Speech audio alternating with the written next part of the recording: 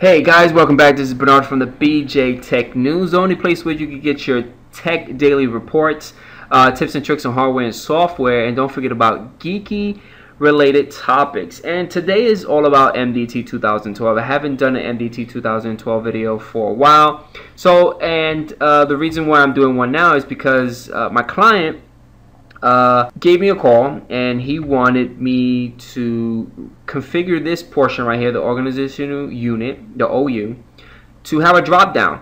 The reason why is because he had different OUs in his Active Directory where he was dropping all these machines at, and he wanted this to be a little bit more customized and a little bit easy. So I'm gonna show you guys how I did it. I'm actually gonna shut it down. I'm gonna shut this virtual machine down because I'm gonna reboot it again and show you how I did it. So the first thing that you want to do, you want to create a XML file. Okay, this is my XML file, and you got to name it DomainOUList. Now I'm going to open it up, and I'm going to show you guys how it looks.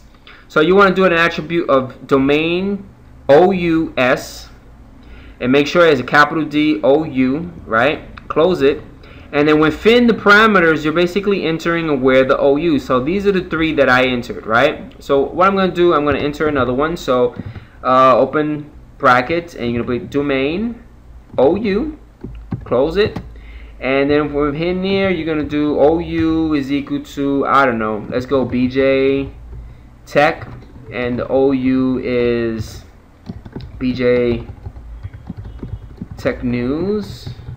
The DC, right? DC is BJ Tech. Well, the DC is gonna be different for you guys.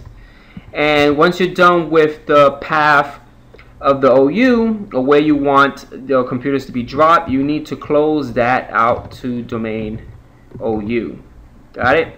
Once you complete your list, make sure at the very end you have to, whatever you open with, you have to close it.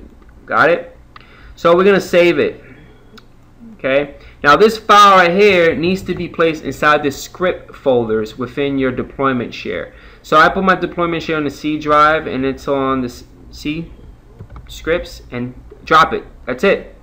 Now there's other ways to do this. You can actually place information inside your custom ini file, but I like doing it this way because you could just automatically update it and you don't have to update your deployment share at all. So I'm going to start my virtual machine, and I'm going to pixie boot to it, and we are going to see if the drop down menu is there.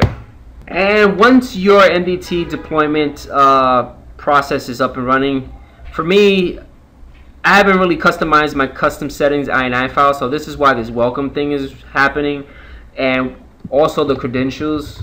You know, this stuff you can actually check out my MDT playlist.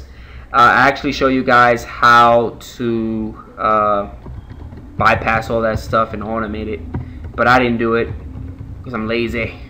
So I'm into all this information so I can start the deployment. It needs to get into the network share where all the scripts and all the XML files for it to process. Once that goes through, it's gonna go and ask me for the option for the OS that I want to deploy. You know, MDT, I've been testing out the Windows 86 image. Hit next, and then in the next, you see this right here, guys? Yeah, they're the drop down. So we're gonna I want to join the domain. So if I hit that drop down, there it goes. There's the one that I added, and you're good to go. That's it, guys.